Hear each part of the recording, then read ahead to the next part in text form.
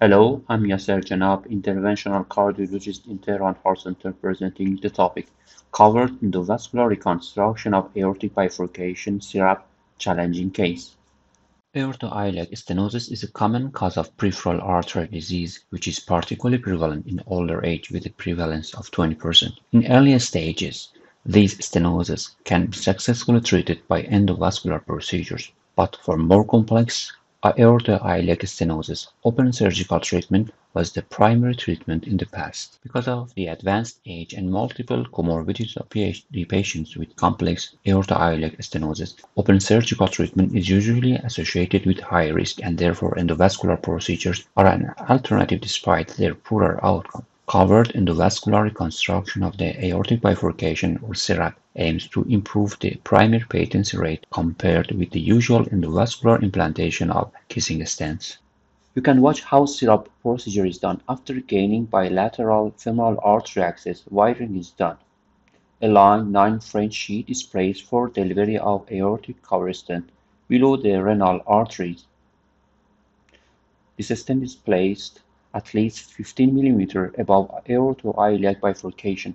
Then the proximal portion of this cover stent is postdilated to the same size of aorta.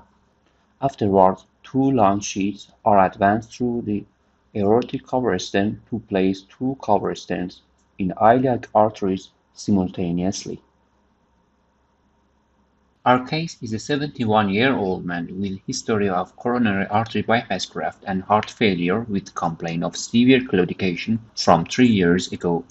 Pre-procedural CT angiography showed severe calcified infrarenal aorta and bilateral iliac arteries with nearly total occlusion in infrarenal aorta and common iliac arteries with good runoff at external iliac arteries.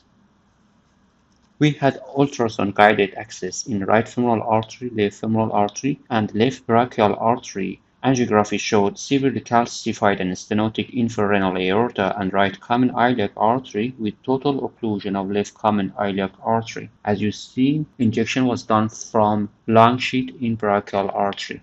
Retrograde wiring was done almost easily from right femoral artery access. However, retrograde wiring of left common iliac artery from left femoral artery access with a CXI catheter and various O35 and O18 wires were unsuccessful. Finally, wiring was done from left brachial artery long sheet access with the help of A1 catheter and Astauto O14 wire. Afterwards, 12 mm Advanta V12 cover stent was placed in infrarenal aorta, and proximal portion of this cover stent was post-dilated with a 16 mm balloon. Then two 8 and 9 mm cover stents were deployed spontaneously proximal in infrarenal aortic cover stent and extended to common iliac arteries.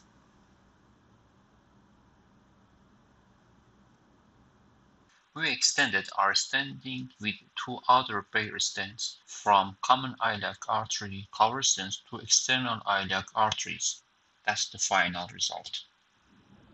In summary, endovascular treatment for aortoiliac occlusive disease appears to be more suitable than open repair for higher risk patients. Covered endovascular reconstruction of aortic bifurcation or CERAB technique for extensive aortoiliac occlusive disease can be applied by using Atrium's Advanta V12 covered balloon expandable stent to rebuild the aortic bifurcation. Thanks for your watching.